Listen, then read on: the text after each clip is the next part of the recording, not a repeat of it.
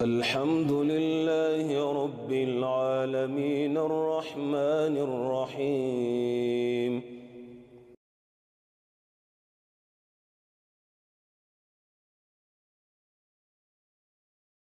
If you look at Isaiah, was how old? 22 years old. This is 2 Kings, right? Ahaziah. Ahaziah. Who is he? Sure. So Joram. So Ahaziah was 22 years old when he became king, and he reigned 1 year in Jerusalem. His mother's name was Athaliah, the granddaughter of Omri, the king of Israel, right? That's what it says. Good? Yep. Makes sense? 22, am I right? Okay. That's what it says. Yep. So if you look in the same Bible, but now we go to 2 Chronicles, chapter 22:2. Ahaziah was 42 years old when he became king, and he reigned 1 year in Jerusalem. Now somebody might be like, oh, it's a different Ahaziah, but his mother's name was Athaliah, the granddaughter of Omri. Right? So the reign was only 1 year, so it's not like, you know, different. Was it king of Israel? It depends. Of Jerusalem, yeah. Jerusalem. Right? We'll And go both back of to them. the other one. Sure, no problem. Jerusalem. He reigned 1 year in Jerusalem. He was 22 years old when he became king. Yeah, I'd have to look at that again for sure. Right?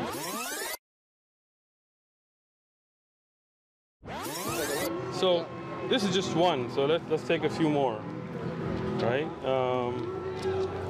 Here, 2 Chronicles. You can help me pronounce it if you like. Dude, Jehoiakim, Jehoiakim. I'm with you, bro. Pronunciation guy. Jehoiakim? Jehoiakim, sure, we'll go with that. Was 8 years old when he became king, and he reigned in Jerusalem for 3 months and 10 days, and he did evil in the sight of the Lord. So how old was he? 8 years, 8 years old when he became king and reigned in Jerusalem. And again, Jerusalem, 3 months. Okay.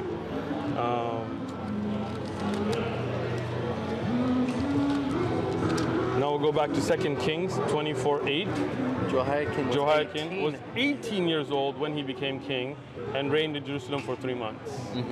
You see, like the same kind of inconsistent numbering.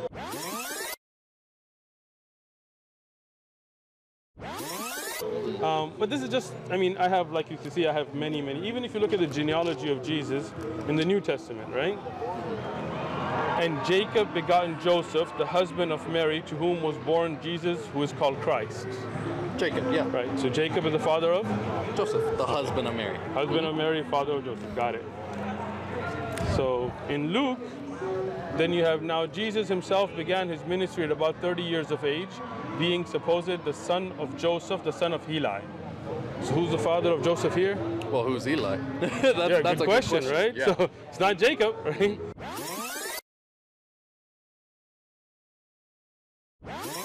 And I mean, you can when you go home, you have a Bible. I'm sure you do a side-by-side reading. Go to Matat, go down the lineage. They're all different, right? So what happens is these are the accounts of men, right? People give their accounts, and in accounts of men, you have discrepancies. It happens, right? Like we're at a park, and you know somebody asks, "What color was I wearing?" Somebody can make a mistake, and that's perfectly understandable. But then that's not the words of God, right? The words of God are perfect, without contradiction, without numeric mistakes. Right. Even if you look at how did Judas die, right? How did Judas died by hanging. Excellent. So now we have here in Acts. Now this man purchased with a field with the wages of his iniquity. So what did he do with the money? He purchased a field with it, right? And falling headlong, he burst open in the middle, and all of his entrails gushed out.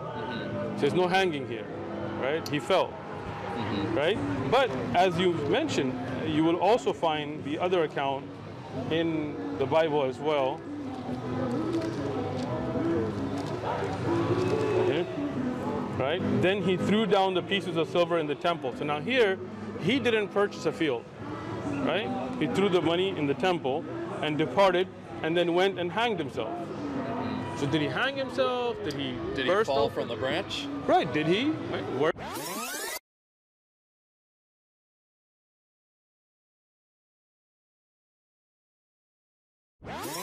is that, right? That's a good question. And That's a if good question. if you do fall from a branch, you don't fall headlong, right? Headlong is. I don't know. I'm trying to I think explain you know Right. physics, right? So like when you're in movement and you fall, your head goes first, right? When you're straight and you fall, your feet go first, right? Right. And how does that burst his entrails?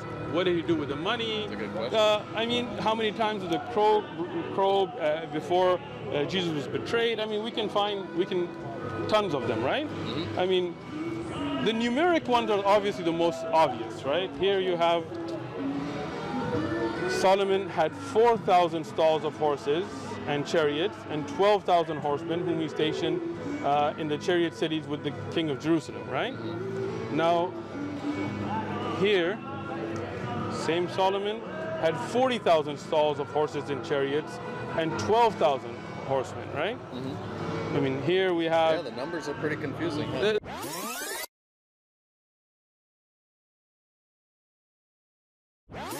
They are, right? So